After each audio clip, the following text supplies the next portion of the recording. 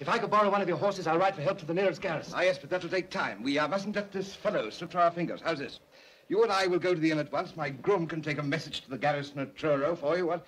Take some of those. You say Merlin's riffraff won't be there till later. I fancy we two can hold the fort till the military come. Well, I'm game if you are, sir. Excellent. I see this is positively exciting. Huh? Come in. Chadwick, money of your life.